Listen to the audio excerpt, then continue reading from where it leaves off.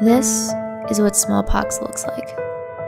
For centuries, this infectious disease ravaged millions of people unfortunate enough to come in contact with it.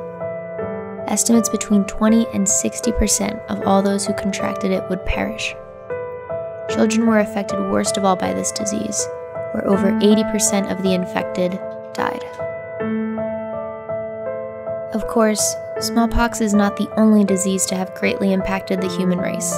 Today, in 2017, the world battles HIV, malaria, tuberculosis, numerous neglected tropical diseases, sanitation-related diseases, the list goes on. In 2013 alone, there were 9,000 new cases of tuberculosis and 36,000 cases of Lyme disease. In 2014, 44,000 cases of HIV, and that's all just in the US.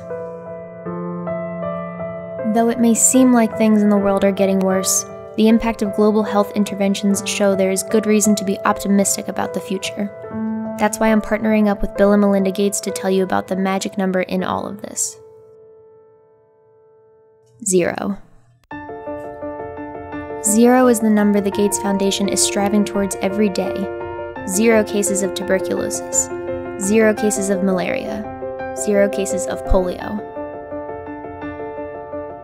They are focusing on the innovation of vaccines and medical progress to eradicate infectious disease, help mothers, and save children.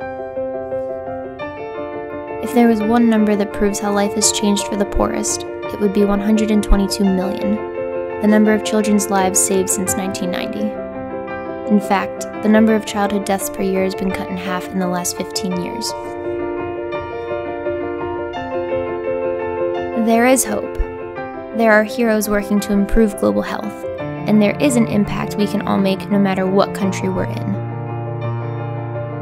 Outside of makeup, you won't see this disease face to face. Smallpox was the first ever successful vaccine. It was eradicated from the globe in 1979 thanks to English physician Edward Jenner.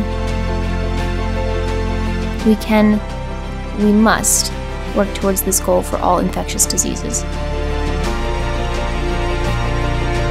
Read more about how life has and will continue to improve for the world in Bill and Melinda Gates' annual letter at gatesletter.com.